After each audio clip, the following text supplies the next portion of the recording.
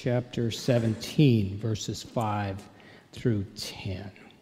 It's on page 80 in the New Testament section of the Pew Bibles.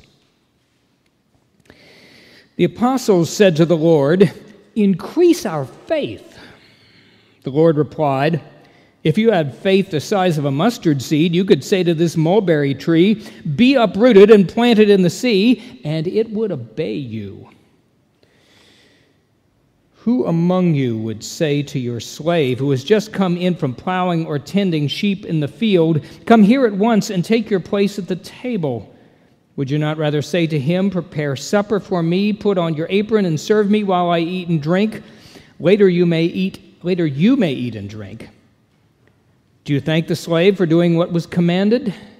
So you also, when you have done all that you were ordered to do, say, 'We are worthless slaves. We have done only what we ought to have done.'" May God bless our understanding to these readings of Holy Scripture. In a previous church where I served, a friend had asked me how I got there to that congregation, because I made kind of a low-key entrance. There was no big installation service or anything. And I thought about that. And I thought also about the kind of interactions that Jesus had with those who were closest to us. This one being one of them that is described in the Gospel of Luke, when the apostles ask him to increase their faith, and he gives the example of the mulberry bush and how their trust in God could literally be used to change the world around them. And so as I tried to answer my friend Ray's question about that, I thought back and I said, "Why don't you wait? I've got a little research I want to do." And so I'd like to share it with you today, because it really has to do with some circumstances that are unique to this kind of congregation, not just to you here in Encino, but to congregations of this size and dynamic. It all started back in 1855. No, I actually am not that old. It's just some days I feel like it. It started in 1855 with this gentleman by the name of Edward Kimball. He was a member at the Mount Vernon Congregational Church in the Beacon Hill district of Boston. And Ed Kimball was truly a saint among saints. We know this because he taught the junior high boys' Sunday school class. And folks, it doesn't get any more devoted to the Lord than that. But he always felt like a failure as a Christian, because in that day and age, there was only one standard for whether you had been effective and impactful in the life of Christian faith, and that was, had you personally led somebody else to the Lord, to faith in Christ. It was now we'd like to think we understand a variety of spiritual gifts a bit more, but in that time, in the mid-1800s, that was the one standard, and Ed Kimball never had. But he had a young boy who was growing up into a young man in his class, and he was constantly concerned about him. This kid was someone that today we might consider an at-risk youth. And Edward Kimball was concerned about his future and literally the state of his soul. So one day he summoned up all his courage, because it was very unusual for him to do this kind of thing. He went to the shoe store where this young man worked at the time. There's nobody else in the store. Went in there, and he asked him if he would like to make a commitment to Jesus Christ as his Lord and Savior. And that was a big leap for Edward Kimball, but he did it. And amazingly, the young man said yes, he would. So in the shoe store there, they kneeled down and prayed together, and this young man received Jesus Christ. To our knowledge, it was about the only major spiritual impact that Edward Kimball ever had. But what an impact it was. That young man was this guy, Dwight L. Moody. Actually, he was younger at the time. He didn't look like that when he was 15. But Dwight Moody was somebody whose ministry would impact people all over the world. Very shortly thereafter, he left the Boston area, moved to Chicago, started a little ministry among young people like himself, street kids, if you will. He later founded a vibrant church, which is still quite active today. He started the Greater Chicago area YMCA. He was very active in the rebuilding efforts after the Chicago fire. He began to be doing some preaching, and somehow, in some way, something about his life circumstances reached a pastor in England, a man by the name of Frederick B. Meyer. Fred Meyer was the pastor of the Priory Street Baptist Church in York, England, and for some reason that I was not able ever to find in my research, he had heard the name of Dwight Moody, and he invited him over to England to preach at some evangelistic services at the church. The Priory Street Church was not a large congregation. It was about the size of this congregation that we have assembled right here today. And they had an evangelistic event scheduled. It was going to be a few nights during the week, and then the big push was going to be Friday, Saturday, Sunday nights. And so they welcomed the new visiting preacher from the United States, Dwight Moody, and he preached a couple of services during the weeknights, and according to the reports, he was terrible. He was awful. As a matter of fact, there's a line in a book that I read, a passage, a paragraph, where Pastor Meyer is standing on the steps of the sanctuary wondering, what do we do? Should we just send this young man back to the colonies and be done with him, and I'll preach the rest of the services? And the members talked him out of it. They said, no, let's stick with him. We brought him over here, we spent the money, and maybe God will use him to reach some people we couldn't otherwise reach. Well, that is, frankly, exactly what happened. Because while there were about 60 on Thursday night, by the Friday night service there were 200. By the Saturday night service there were almost 1,000. And nobody could figure out why. It wasn't because Dwight Moody was such a great preacher at that point in his life, but God was doing something special through his life and ministry. Well, Moody eventually went back to Chicago after a rather long evangelistic crusade. They stretched it out, it lasted about a year over there in York, England, with a reported attendance of over 2 million people who came to these bigger and bigger venues. But there was something significant that happened in those transactions. There was a face-to-face encounter between Edward Kimball and Dwight Moody.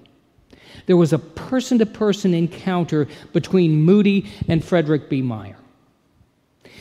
And despite the fact that they had gone from a congregation this size to public meetings involving thousands of people, God was not so much using those big events for life transformation. He was using the person-to-person encounter, just as Jesus had that encounter with his disciples. Well, Moody went back to Chicago. He eventually invited Fred Meyer to come over and preach some evangelistic services in Chicago, which got significant. In the late 1800s, those attracted significant numbers of people. And one night in the congregation was a young man by the name of J. Wilbur Chapman. And Wilbur Chapman, again, he was a teenager when he heard Frederick Meyer preach. It was a huge meeting, but afterwards he went up to Pastor Meyer and said, God has stirred something in my soul, and I guess I need to make a confession of faith and be baptized. And in that interaction between Frederick Meyer and Wilbur Chapman, God transformed a life, which would transform other lives. Wilbur Chapman was baptized. He became a very well-known Presbyterian clergyman. This is the first Presbyterian in this sequence of people here. He actually became eventually moderator of the Presbyterian General Assembly. And he eventually, in the late 1800s, it was about 1890, 91, something like that, met a professional baseball player, a guy who played for the Chicago White Sox, a fellow by the name of Billy Sunday. William Hanley Sunday was a kind of a rare combination of not just a good athlete, but someone who had a captivating personality.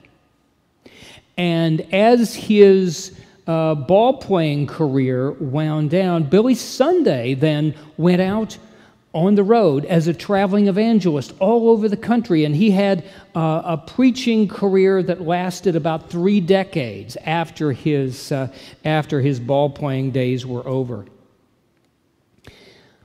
Again, it was not so much a big event that connected him to Wilbur Chapman, but a personal conversation, a personal interaction and engagement that made the difference, and that God used to lead him to being someone who spoke literally to millions of people throughout his career and brought the gospel message to them.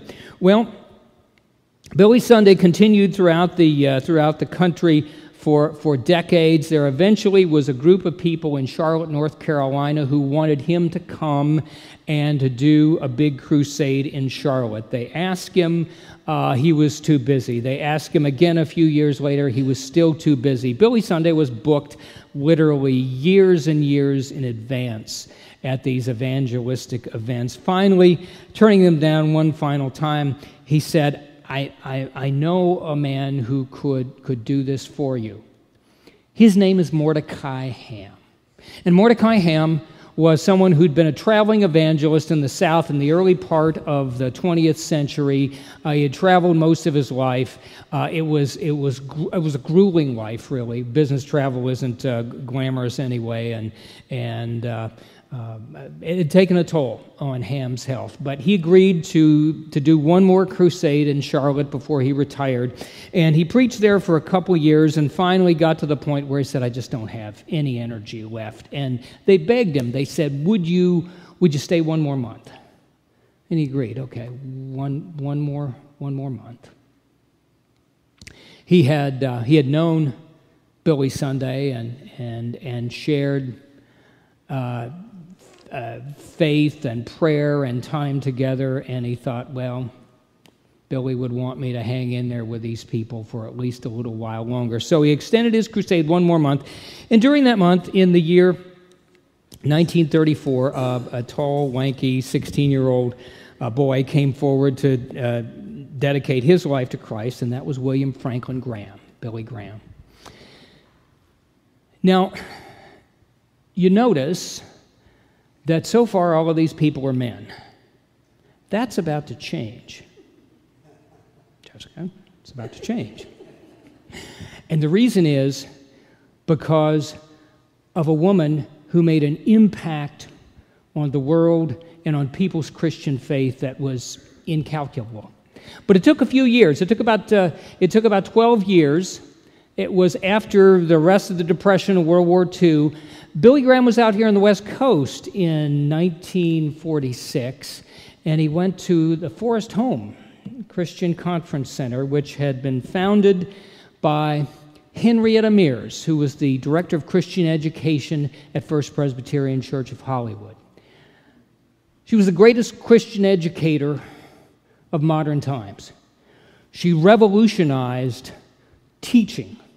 And not just teaching in the way the kids could understand it, but teaching in the way that adults could use tools which made sense to them for kids to understand the Christian faith. And one of her dreams was to have a conference center up in the mountains where they could take kids from Hollywood Press because they had so many. They had a Sunday school enrollment of 6,500. But it wasn't the big numbers that made the big difference.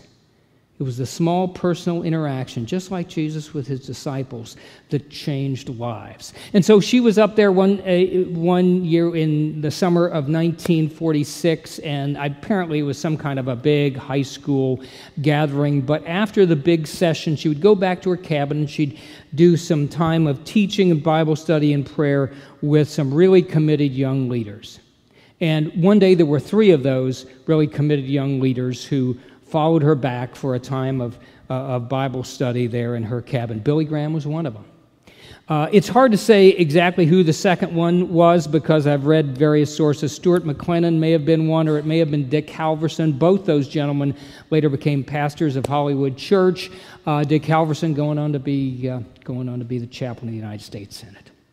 But one of the things that we do know is the third person was a young man by the name of Bill Bright. Bill Bright had been trying his hand at jewelry sales and apparently was not terribly good at it.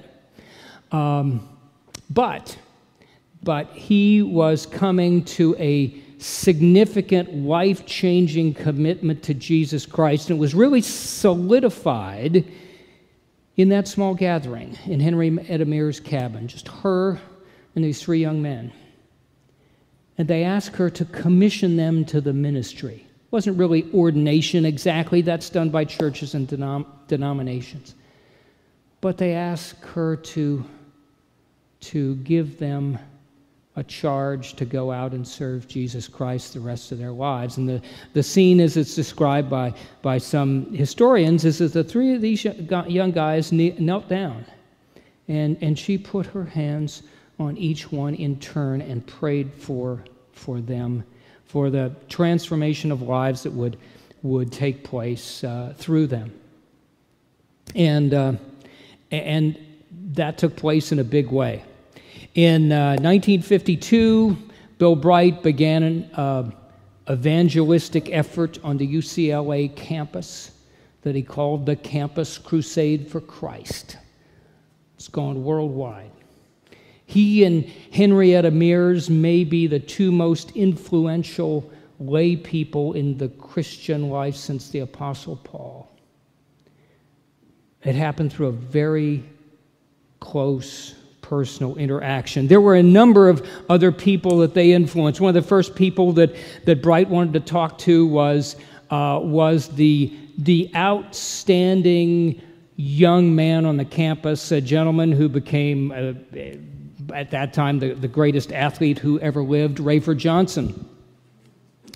And here he is on the right with Bill Bright on the left. And maybe from Bright's background in sales, he knew that if he could reach Rayford Johnson with the gospel of Jesus Christ, that Johnson's reputation was such that others would take that gospel seriously. And he did make a faith commitment. And then Rayford Johnson, one of the people he contacted was a young guy from Santa Ana by the name of Don Mumaw. Don was fast becoming the greatest football hero in the school's history. Don eventually went on to become the pastor of Bel Air Presbyterian Church, where after a couple decades they called a fellow by the name of Jack Springer, who was the pastor right here in our Presbytery. Jack was a pastor at Palmdale and some other churches around here, and when he got there, he needed a secretary. So he advertised in the Los Angeles Times, of all places, for a church secretary. They got 250 applications, and nobody was qualified. He says his final qualifying question was to these various applicants, "Do you know what a presbytery is?" Nobody did. Until a young wife from the valley showed up and asked for an interview for the job, and her name was Ellen Baker, and she's my wife. And that's how it got down to me. But it got down to me not because of any big event, any huge meeting of thousands of people, which happened, even though there were some of those. There were some huge rallies. But any inspiration that happened in those big events was always confirmed by a personal, one-on-one or small group interaction between a believer and someone who sensed a leading to inspire or help in the process of calling somebody else to a life for Jesus Christ. Here's what I want you to take away from this. That kind of interaction is what you do best. It was a phenomenon in the 20th century that some churches grew very large. Thousands, sometimes tens of thousands of members, attenders, hangers-on. God uses that stuff, but that's very much of an exception to the rule. What God does mostly through the Christian life is use small personal interactions of people, and that's what you do best. That's what you do better than other organizations, other larger congregations, is the face-to-face personal engagement of one believer to another, or someone who trusts Jesus Christ with someone who is considering that possibility. I would like to ask you to consider that God has brought you to this situation for such a time just as this, because as we move into the 21st century, people seem much more hungry for that personal encounter with others and what is significant in their lives. Doesn't mean there won't be large churches, big ministries, rallies, conferences, whatever. But God is working in a special way through the kind of encounters that you specialize in. The kind of encounters with not just one another, but with people out beyond our walls that you can do better than any mega church in the country. They have to work hard to get over the barriers to those kind of encounters. You don't. It happens all the time. And so that's what I believe God is calling us to as local churches and as a denomination. I thank God for you and for the way God has worked in your life, and I believe will work in the days ahead. You have a special role, a special gifting for a special task. And we give thanks to you in the Presbytery or 31 other sister congregations because we know God has put you here to do great things. And while ministries such as this may not get as much of attention as the huge ones, most of those people in that sequence that you saw really didn't know what their contribution would lead to. But they made it. Didn't know what their interaction with somebody else would accomplish. But they gave that time. They gave that commitment. And we're trusting that you will be doing that in the years ahead. And so we give thanks to God for who you are and for God's call to you for such a time as this. The Lord's name be praised.